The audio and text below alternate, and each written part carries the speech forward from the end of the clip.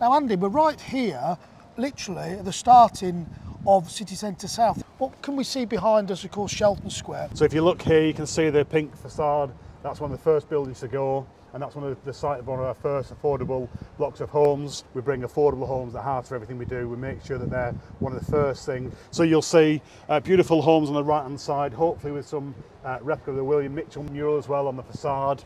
And as you walk down, you should just be able to see the pavilion buildings peeking out at the end, some beautiful glass structures where we'll have restaurants and bars. We're now here at Rover Road. So what can we expect to see on the entrance to Rover Road and where the market is? Yeah, so on your left-hand side will be new affordable homes, beautiful sort of gateway to the site, some more white bricks, something that we've picked out from elsewhere. And then you look down here, you'll see a new pavilion building which will hold the 3 tons mural that's been relocated.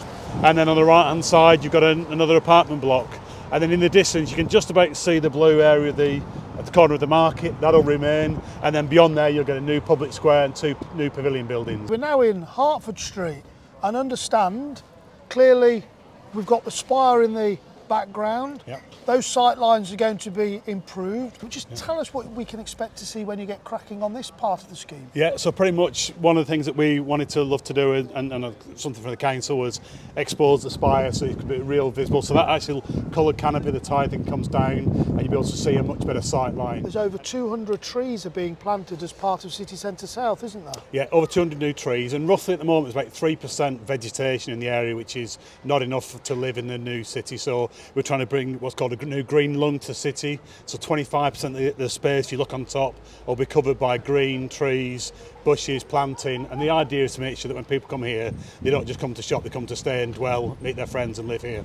Andy, thank you very much.